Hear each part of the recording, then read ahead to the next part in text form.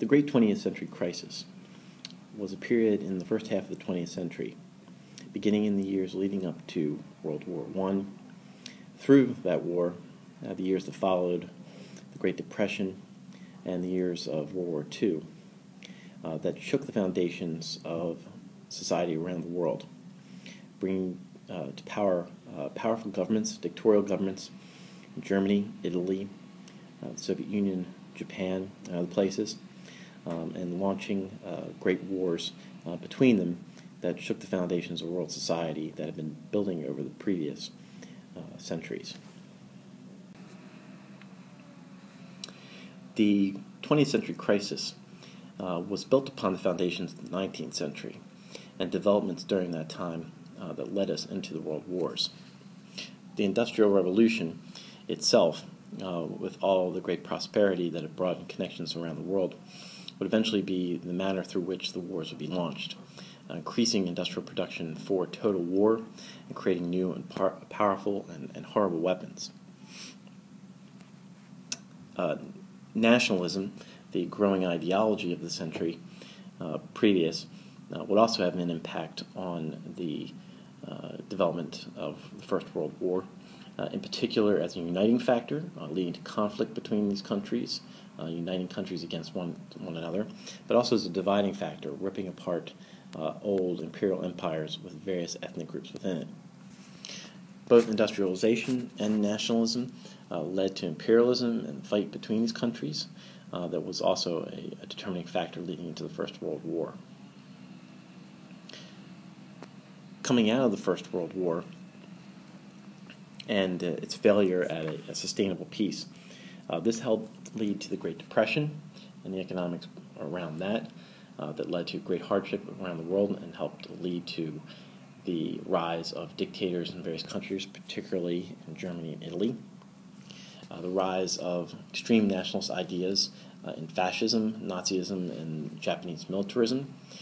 which came in direct conflict with the ideas of communism that had come to power in the Soviet Union after the Russian Revolution in 1917, which was also itself a result of the First World War. And the failure of the League of Nations, which had been established in the years after World War I to prevent another war from happening, but itself was a weak organization, lacking the membership of many key countries, including the United States and the Soviet Union. These factors helped lead into the second armed major conflict of the period, the Second World War.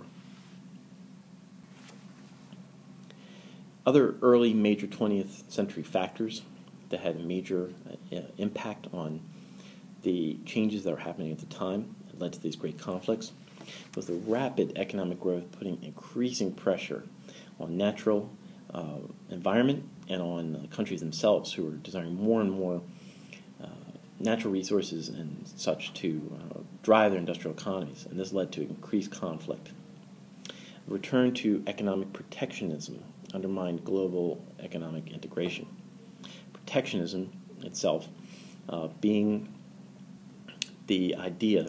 that one could protect one's economy from outside competition through tariffs and taxes, and this became more and more of a problem as more and more countries industrialized. All this did, however, in the short term was to lead to less and less global trade, less and less global economic integration, as had been going on before in the second age of globalization,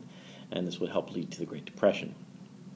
The two world wars unleashed terrible weapons, all the way from the machine gun of the First World War through the atomic weapons at the end of the Second World War. Was backed by the power of industrial production in order to create these things and distribute them and make more of them.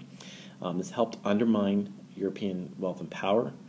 leading to a space for the rising economies of the United States, Japan, and the Soviet Union to begin challenging Europe's economic power in the first half of the 20th century, and eventually lead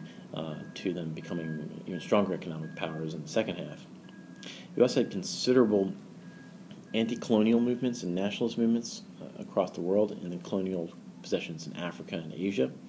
and this began to weaken Europe's grip on its colonies there and spheres of influence. It would eventually lead to rapid decolonization after World War II.